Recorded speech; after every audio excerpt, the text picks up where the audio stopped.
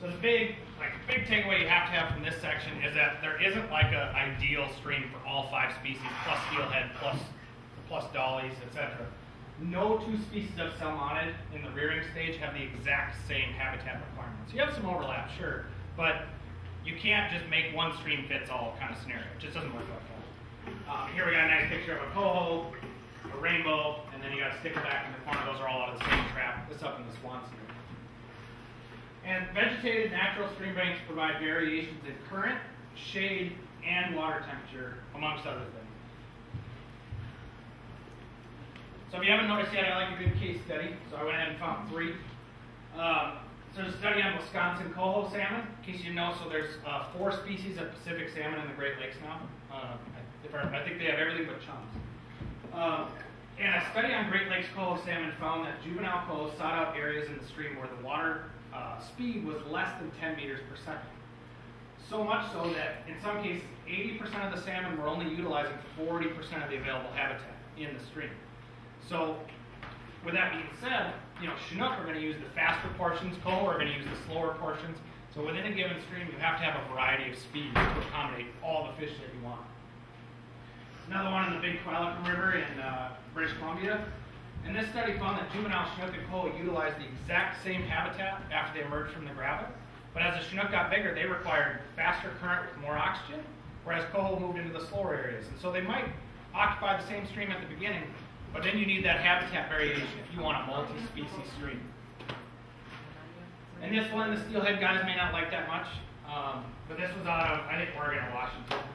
And it was a study on juvenile salmon residency in a restored stream. So basically they had this stream that had been logged out, and it was just like a funnel of water coming down quick.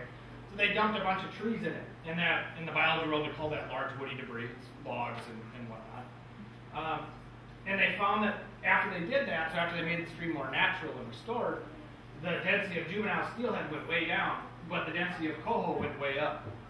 And so this stream was basically a 1-species show with just a bunch of juvenile steelhead, but once they made it more healthy, they had got a greater diversity of species in it, which is ultimately the goal, right? So here's a good habitat diversity comparison from the Kenai, down by Beaver Creek. So on the left, this is a well-established root wad project, and on the right is not. So that's I don't know what you call it, a bulkhead wall. So here, this is a 2D photo, obviously, but if we were to look at this from a boat, those root wads have all kinds of nooks and crannies. We got overhead cover keeping the water cool. Those alders are pumping nitrogen and other nutrients into the stream right there. You can have all 5 species represented in a stretch like that. Over here, you've got 1 water speed. You got no nutrients. The water's probably warmer from that black bulkhead wall. So there's less oxygen there. And I mean, I think the biggest takeaway is you have 1 water speed there. So you might accommodate 1 species of salmon. But that's it. That's all the value that has. And so to really drive that home, because people are like, oh, well, that's 1 landowner. Well, the Kenai River is 82 miles long. I don't know how long the anchor is, sorry, but the Kenai River is 82 miles long, so and it's responsible for producing how many million salmon? I can't even count the number of juveniles. It'd be a lot. Taking even an acre or 2 out of production is going to have an effect on your bottom line, right? Because you can't make more river. On stream bank water filtration. So vegetated stream banks for riparian areas help prevent pollutants from entering a water body, and then maybe even more importantly, if that water body or if that pollutant gets in a water body, they help make it not as toxic. So a really good case study I presented on this spring was with dissolved organic carbon, and basically, did everybody drive a car here today? Pretty much, yeah. So if you did, you contributed some heavy metals to the environment, some of which will ultimately probably end up in a river, right? Specifically, copper and zinc are kind of my 2 pet ones. So those come off of tires, they come out of your gas from the exhaust of your car. They come from a lot of different sources. And they have, I won't get into the weeds too much, but they have ill effects on fish. We shouldn't have excess copper and zinc in the environment.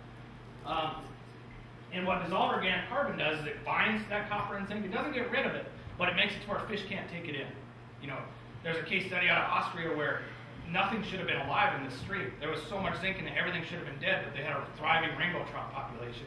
And the dissolved organic carbon from willows and alders along the banks was taking that zinc and making it non-toxic, at least temporarily. So if we can So not only do these plants help remove the pollutants that are getting ready to enter a water body, but they make them less toxic if they accidentally get in. So really good culvert like this, and I'm not knocking on DOT here, maybe they needed to put riprap. But if you have runoff coming off the left or the right sides of this culvert, even if it has a lot of toxins in it, it may enter the water body and be totally benign to fish. If it runs over that riprap right there, it might kill fish like very shortly after it gets into the water. So that's kind of a really good case study picture. Excessive erosion-induced sedimentation of streams smothers eggs and fry, covers spawning gravels, and affects overall water quality. So keep in mind that sedimentation doesn't have to be human caused. You know, it can be a natural process. Obviously, we see erosion all around us all the time, right?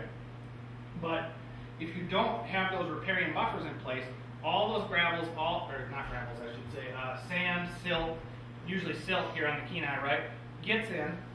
And if you have eggs or young ones in the gravel like this, those guys are going to smother and they can't breathe, so you've now wrecked that generation of salmon. But then, perhaps more importantly, all that silt that gets in between that gravel, when the next generation of adults come back, there's nowhere to spawn in. It's gone. It's gone potentially forever, right? So that's really when you're playing the long game, that's the real issue with sedimentation. And so even if it's occurring, 100 yards above ordinary high water on somebody's property where they mowed their lawn or whatever, that's fine. But if there's no riparian vegetation to stop it from entering the river, that's when you start to have problems. So vegetated filter strips on stream banks and riparian areas slow the surface and subsurface flow. That's really important. The flow that you can't see is stopped by that root system. And it traps sediments and any toxins, pesticides, pollutants, some of which we already talked about, but you start thinking about like the Kenai River, that's just one big lawn along it. Lots of home use pesticides. It traps all those that may be traveling with the sediment, and even if it doesn't stop them, it can make them less toxic once it enters the water body. So kind of a 1-2 punch. So real quick, there's an awesome case study out of Seattle. They had all these coho salmon are returning and going into urban streams, so lots of parking lots, lots of everything. I think one was on the UW campus. And these coho were dying before they even had a chance to spawn, right? And nobody could figure out why. And so they took some from a hatchery and brought them back to the lab. And they took stormwater runoff from an off-ramp and poured it in there, and they all died within 24 hours, right? Full of eggs. Never got a chance to spawn. And then they took that same water and ran it through soil. Basically, they made a fake soil in a barrel and ran it through there, and the mortality dropped to 0 just with one pass. So 100% lethal to 0% lethal in just one pass. And so I love that case study because it really shows how important it is to keep those vegetated stream banks from letting our toxins get into the water. Again, streams themselves are just a conduit for salmon, salmonids, and water. The different habitat components within the stream and on the banks are what drives production and health. Thanks. Wow. Can we talk a little bit, you mentioned it a little bit in terms of like the Swanson River versus the headwaters of the Anchor River, that there's variation in the size of the functioning riparian area. Sure. And we know from a lot of the work that the research reserve has done about like alders that are maybe many feet back, hundreds of feet back, right, because of subsurface water connections are actually a significant part of the functioning of that river. Very true. And so, I guess I don't. If you haven't given this presentation to the Kenai Peninsula Borough Assembly, I would encourage you to do that. Yeah. But I think for them, they would be like, well, it's that question of how big is that buffer, right? Yeah, it's for not sure. a linear feature. Yep. And I mean that. I really like. I use a lot of Cooey's work. Or I should say the research reserve work. I mean that's a big takeaway. Also with the erosion piece, that the negative effects or positive effects on these salmon streams can be occurring hundreds of yards away. The riparian area is just defined by the area where the vegetation is directly affected by that stream. But that goes one way, not the other way. The nutrients can come from way further away, but what we call the riparian area is just that sort of immediate area.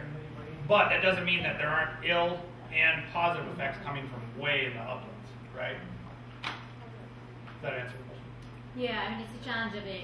It's the direct impact can be 50 feet as defined legally right now by the borough, but that in some places it may be smaller, it may be 300. Yeah, there's definitely cases where 50 foot is not even covering the whole close area. at all, Yeah, and certainly not covering the whole area that affects salmon production. Right. So yeah, just that it's a functioning zone. It's not a spatially specific zone. Right. Right. Yeah, for sure.